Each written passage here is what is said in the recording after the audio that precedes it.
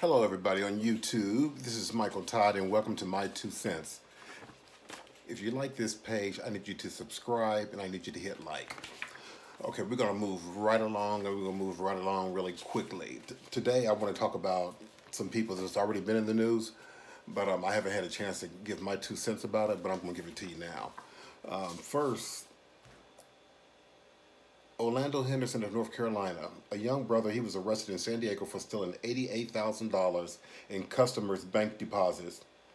And what got him busted? He went online, like Facebook and other social media sites, and started showing stacks of cash. He went into a car dealership and pulled out $20,000 in cash and put a deposit down on the 2019 Mercedes-Benz. Impressing people will always get you put in jail. I don't know why people feel they need to go on social media and show everybody what they got and what they're doing, especially when you're doing it illegal and you're crafting and doing stuff like that. I mean, it's as if you were asking to be sent to the penitentiary. Is there somebody in the penitentiary that you really need to see, or are you just about that penitentiary life and that's what you want to do? That was just dumb, brother. You're 29 years old and you just threw your life away. For what? To impress some people, to show somebody that you had stacks of cash and some holy jeans? Oh. Anyway, Orlando Henderson from North Carolina, I'm going to give you what they call Donkey of the Day. You definitely was Donkey of the Day. Okay, Whoopi Goldberg and Meghan McCain had another shouting match. Whoopi Goldberg said, "Girl, please stop talking. Please stop talking." And Meghan McCain said, "No problem. I won't talk for the rest of the show." And Whoopi Goldberg responded back, "I'm okay with that if that's how you want to behave." You know, it's like, sometimes Meghan McCain just goes off on a tangent and she sounds like a elementary school girl, like a fifth grader, She just goes on, and I mean, she wants to talk until the audience starts applauding her. You know what I'm saying? So she'll stay stuck there in a coma while the audience is in a coma listening to her. And as soon as the applause starts, she'll reach a point real quick and then she'll stop. But if she don't get any applause, she'll go on and on until Whoopi Goldberg would have to say, "Okay, girl, would you please just stop?" And that's what happened. They can say they're a family and all that other BS, working together, your work family. But I'm sure they get sick and tired of Meghan McCain acting the way she acts. Recently,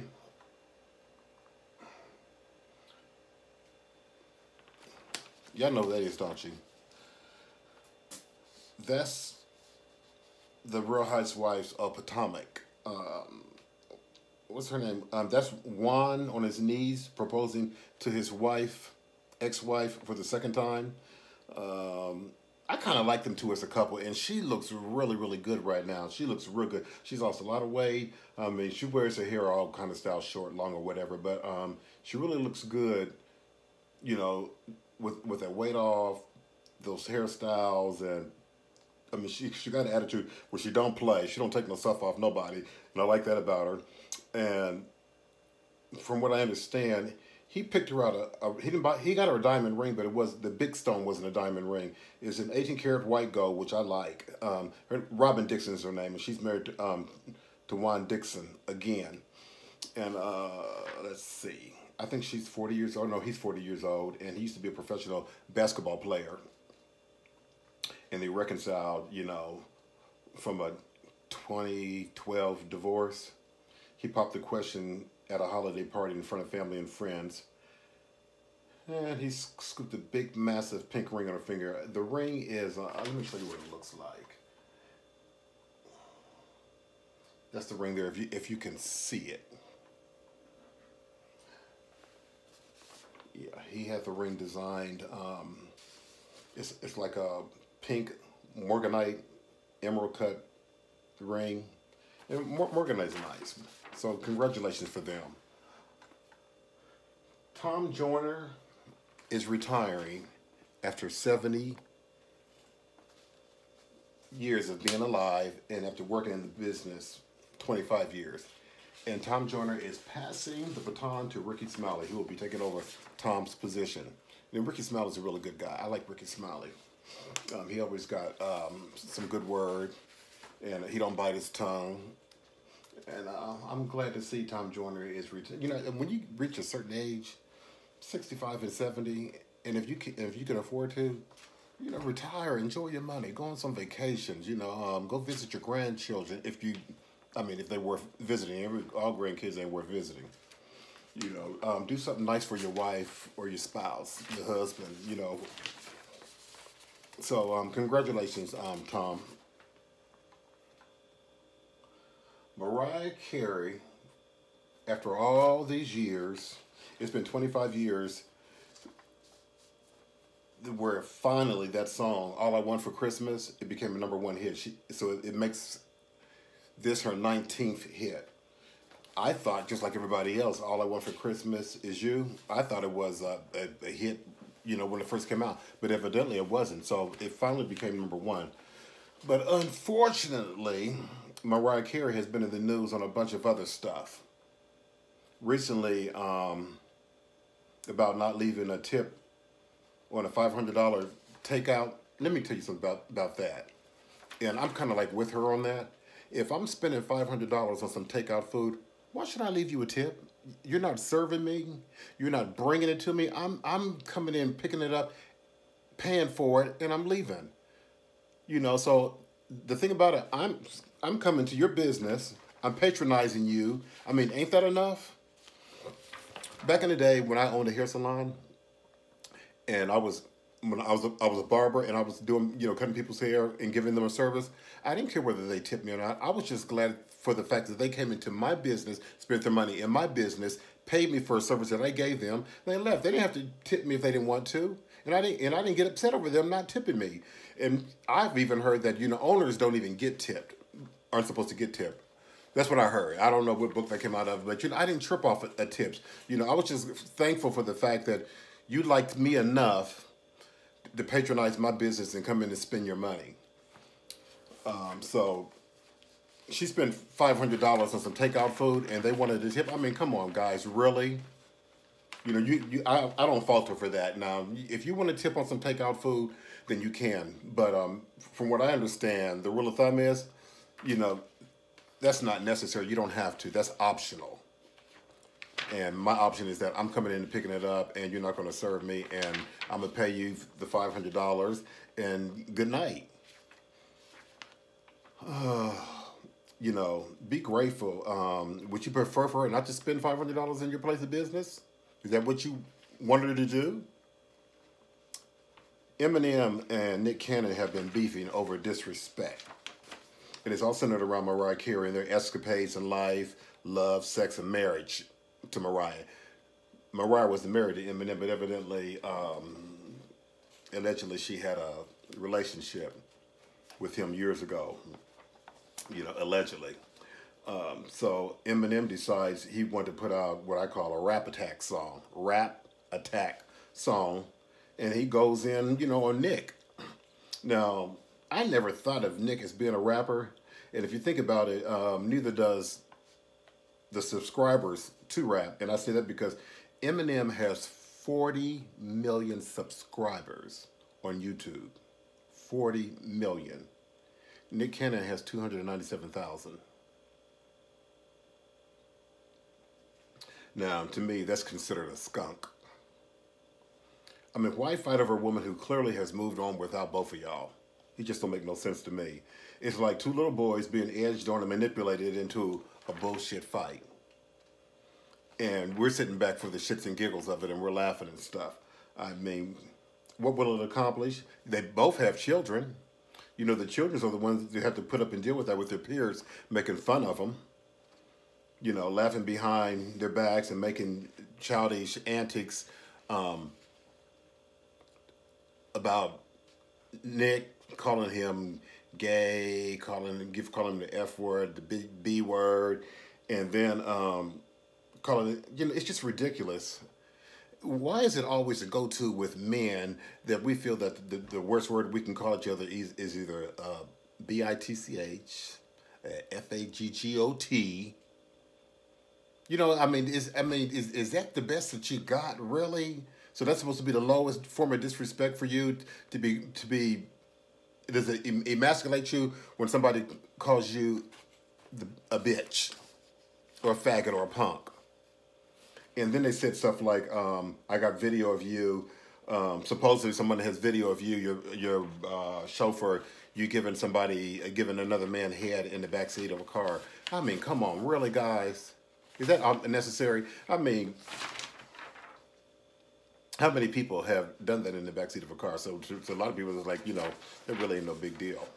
You both, like I said, you both have children and calling each other out your names. I mean, it's just ridiculous. The disrespect, you know, that's lame. The first rap attack from men is gender shaming. Y'all gotta do better than that. And calling the white boy, you know, saying you're gonna end up in a body bag and doing the gunshots in the background. Come on, Nick. Nick, you're better than that. You ain't got to do all that.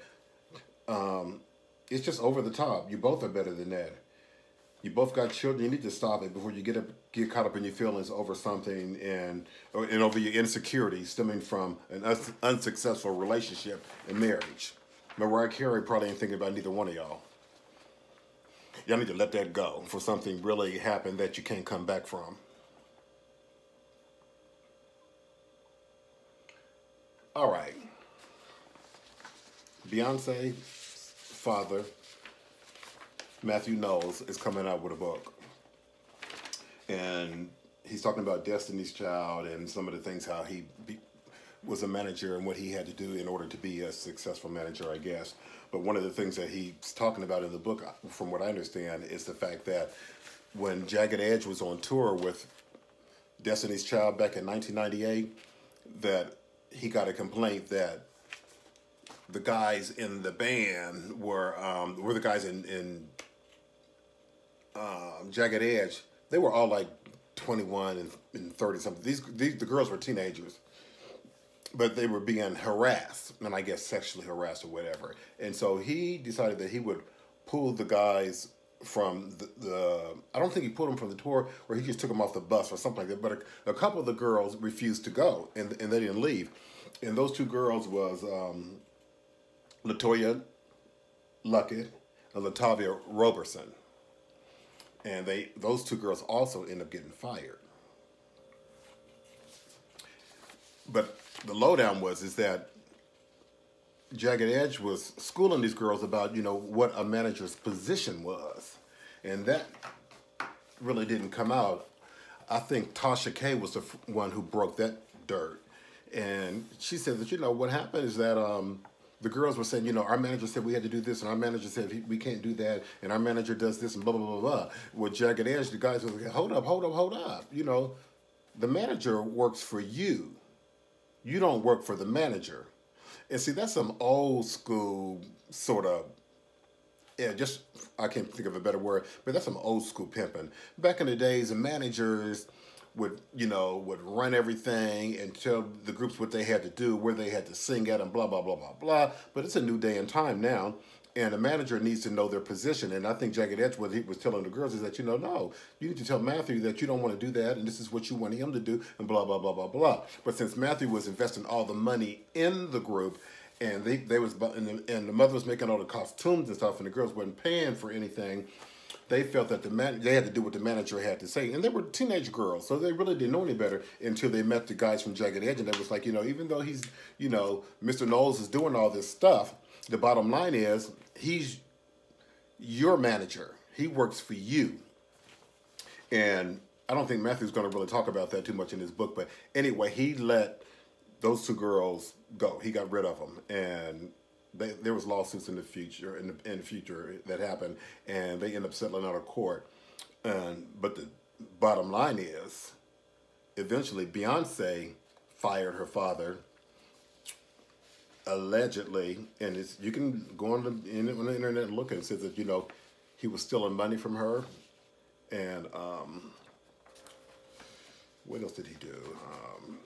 See, managers have a way of, like, finding gigs for you just for appearance gigs you get paid for. And managers can take that appearance gig money and put it in their pocket. Your royalties on your records, managers can be slick about it and put those royalties in their pocket. And Matthew Knowles allegedly put some of those royalties in his pocket and those appearance fees in his pocket. And that's why Beyonce couldn't deal with him anymore. And believe it or not, I did not know this. This right here. This is the young woman that's on, what's that show on TV? Greenleaf. And that's LaToya.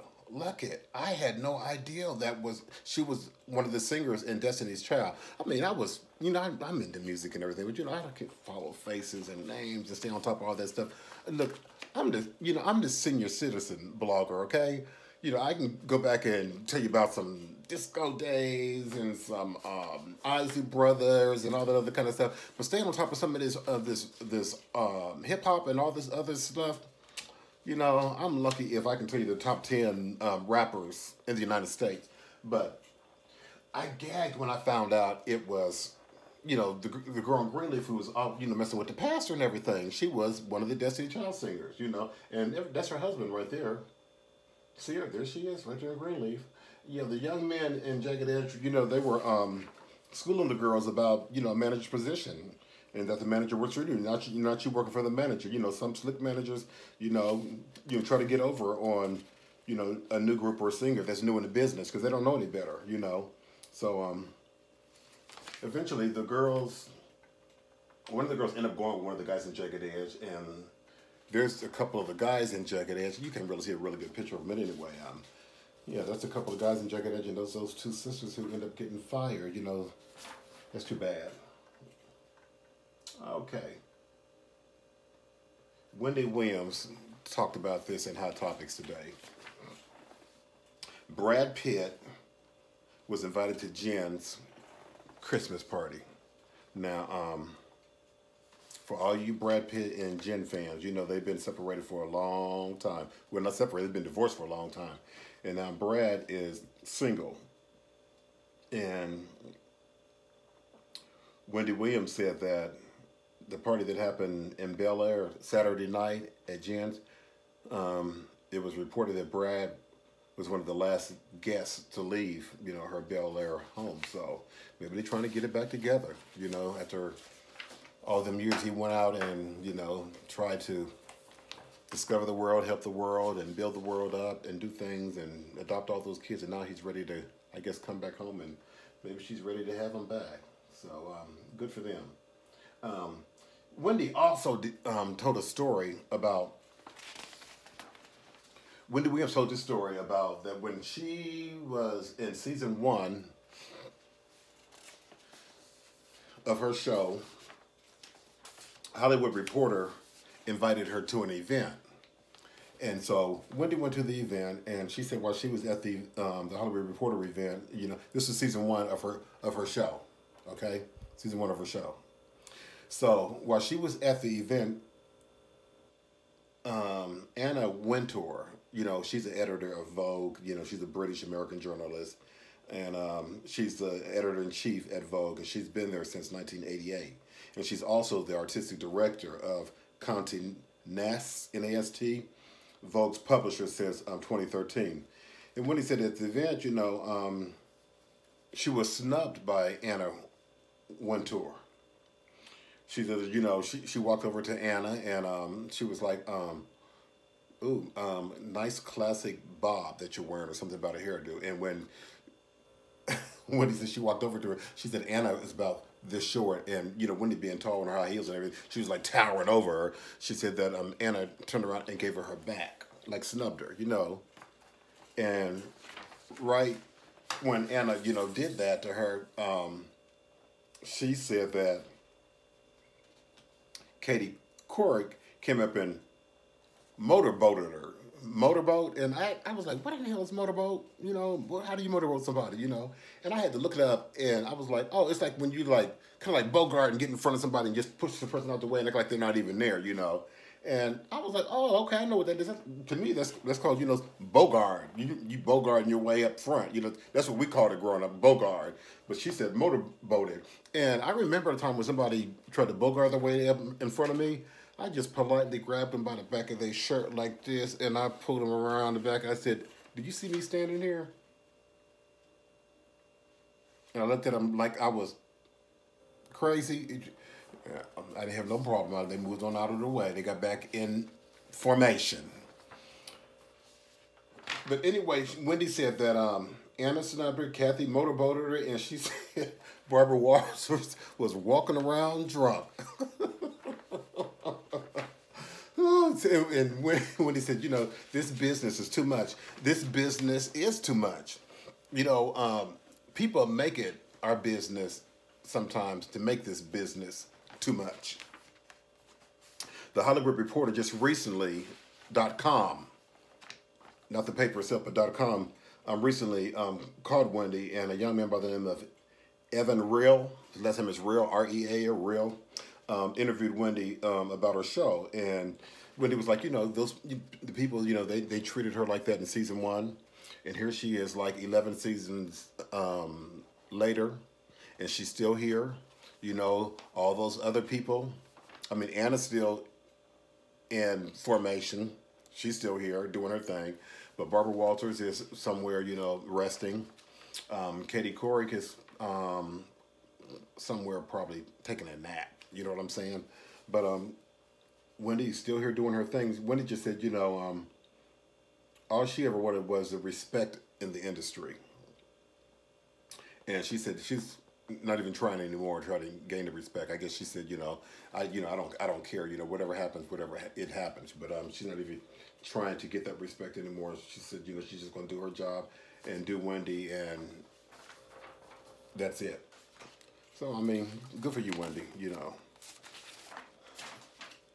I got a picture of Katie Couric dropping it like it's hot, too, if you can kind of see that. That's Katie Couric. Can y'all see her? She's at the party trying to drop it like it's hot. Look at her. Lord have mercy, Jesus. Go ahead on, Katie. There's Barbara Walters. And she do got a drink in front of her, but I don't know if that's at the party. But she's a little happy, and she got that drink right in front of her. Excuse me, guys. I got that. See that ring right there in there? That's my ring in front of my camera. And that's Anna Wintour, the editor of Vogue. Okay, so what's the next story we got here? Oh, this is a goodie. 50 Cent tried to drag Oprah Winfrey. 50 Cent tried to drag Oprah Winfrey behind the dirt and behavior of Russell Simmons. Now, this is my own 2 cents, and this is the way that I look at it. 50 Cent should have made a telephone call, which was probably highly unlikely, to Oprah Winfrey before he went on the tangent about, you know, her doing a story and being involved in that Michael Jackson stuff, also being involved in the Russell Simmons stuff. But I'm going to tell you why.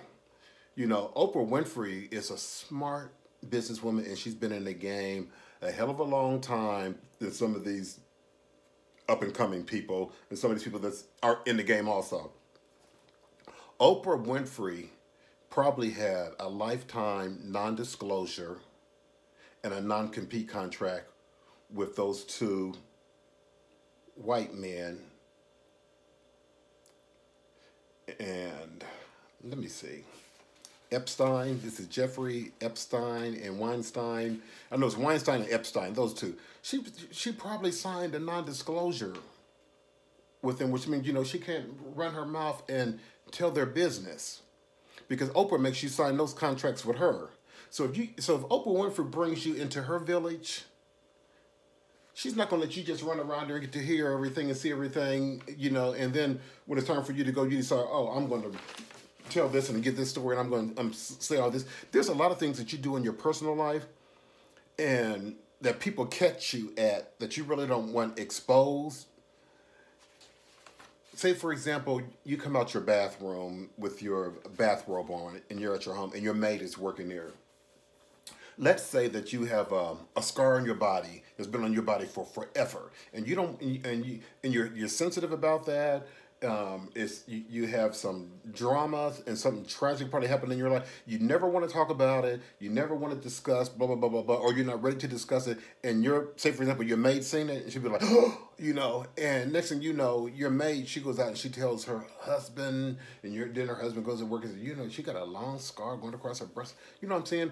That's why people have those type of contracts. It's called a non-disclosure. You can't disclose anything that you see, anything that you hear when you're working for people like Oprah Winfrey, Epstein, Weinstein, and they probably make you sign those papers.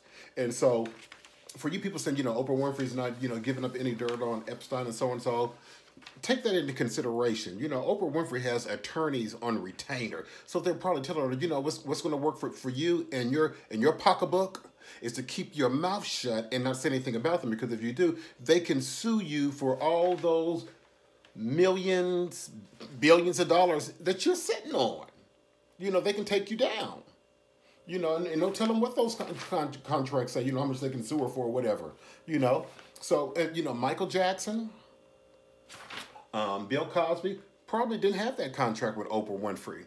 So and Oprah Winfrey being in the business that she is, she's in the entertainment business. And so whether you like it or not, all this stuff about 50 Cent, Russell Simmons, and even what I'm doing right, this is all entertainment.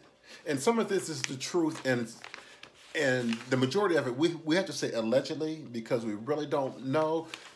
I'm the type of person when I give a story, most of my stories have already been talked about in public, and so I really don't have a problem. I don't have to say allegedly on everything because it's already been out there, So, but I'll get into that some other time. But the bottom line is, don't be mad at Oprah Winfrey because she's given up the story on Russell Simmons and she's not his good buddy anymore. He did what he did. It kills me that when we call out our own people for doing distasteful, foul, rape, incest, molestation, certain men and women, different sectors of our community have a problem with it. Did you hear me? Certain people have a problem when we talk about our own people doing the same things that white people do in their communities. And you said, we don't do it that much. I don't know how much we do it because everybody always want to sweep it up under the rug. We don't want to talk about it. You want it to be discussed. You want to sweep it right up under the table, under the rug. We want to keep it a secret. And more than anything, you want us to shut up about it. You don't want us to talk about it. People who show out, it is our business, if we wish to make it our business. But some of the stuff is not always our battle. We don't always have to go into battle because we hear about someone's misfortunes. But when it comes to something like this where, you want to attack Oprah Winfrey for doing a story on something that, is public information that Russell Simmons evidently did, that's just foul. Evidently, he didn't have a good attorney. He didn't have Oprah Winfrey sign a disclosure form, a non-compete or whatever. And I'm going to tell you something, 50 Cent, while you're still Mr. Director and you still got your show and everything, I bet you got some of your people signing that disclosure form. I bet you that non-disclosure, you got them doing it. So anyway, I gave you that information for free. How did I put that? Anyway, that's my 2 cents on it, and I gave you that information for free. I mean, that's some what you call that, coach stuff. Anyway, Lizzo falls off the table doing the splits this week. Lord have mercy, Jesus. Now, y'all remember when Lizzo did this? She showed her butt in public. And just now this week, she gets on top of a table and she does the splits. Let me see if I can open this so you can see this. I really want you guys to see this, but it just didn't make any kind of sense to me. Why would you jump up on a table? The chair was wobbling when you jumped up on top of it. you could barely stand a chair, and then you jump on top of the table, and you just fell. I mean, she just did she fell right through. It was 2 sliding tables, and she fell right through them. Here it is. I want you guys to see this if you can.